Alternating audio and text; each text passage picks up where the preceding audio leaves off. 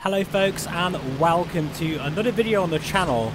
Today, as you can see, we are flying in IL-2, and this is pretty amazing because we're not using labels, but I thought I would try the highest pixel density that this headset can handle, and that is 39 pixels per degree. It is absolutely incredible. Ripper 2, engaging fighter to the northwest, range half-mile out. And it truly, to me, looks like a 4K monitor, Rocket 8, but of course in VR. Range half-mile out. Ripper 3, engaging fighter. It's close. Out.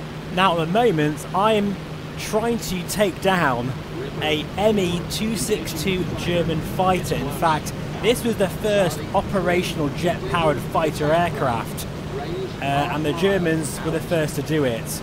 And I'm in a Tempest with a good old prop engine, so it was quite difficult. But as you can see here, even with the sun glaring down on me, I managed to get a really good hit, and it felt so good.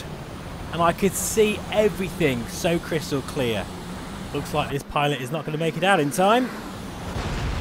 Now, as you can also see from the VR footage, hopefully anyway, I was getting pretty decent frame rate, which I guess I shouldn't be too surprised with, since IL-2 is superb in VR anyway. In fact, it's probably one of the best flight sims out there for VR performance. Here we're now trying to take down this 109, and again I just don't need labels at all. I mean, even with 35 pixels per degree, the VARJO Aero is super sharp, without a doubt, but just that extra pixels per degree, which actually in terms of resolution is 2192 by 1880 according to the VARJO base, it just makes the visuals completely pop out like I've never seen before. Now, as you can see here, I thought, damn, I've overshot this and now he's going to be behind me. So I went into a pretty steep dive, and as you can see there, just making it out alive. I didn't record this with the intention of showing it on YouTube, but you know what, it was such an amazing fight, I just had to show it off, particularly as the VARJO Aero truly rocks in a sort of combat scenario like this. Looks like I got his tail in this case, and he's bailed out, so that's good. Boom. Right, so later on in the mission, I find yet another 109 to play with. And again, this one is giving me a bit of a hard time. But notice how I'm firing very short bursts, because you don't have a lot of ammo. I mean, in real life, I think they only had about 20 seconds or so of ammo. So you have to make every shot count. Now, I'm pretty happy with the VR footage of this particular video, because as you know, VR is so hard to record. I wasn't sure what frame rate I was getting, but it felt very smooth indeed.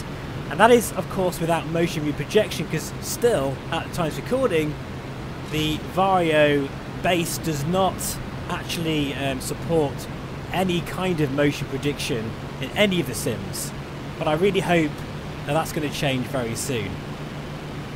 Here we are, getting a few hits here and there. I just need one more decent hit here. Trailing the bullets. Oh, this is looking good. Yeah, he's definitely down this time. Let's follow him down.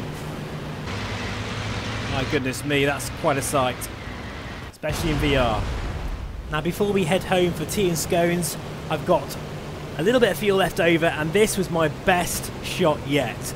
Check this out. Oh my god, honestly, that was incredible. Anyway, I hope you enjoyed that little montage of a sort of dogfight. The VARJO Aero continues to be absolutely incredible, especially at 39 pixels per degree. Take care, folks. Please feel free to subscribe, and I'll see you again very soon. Bye bye for now.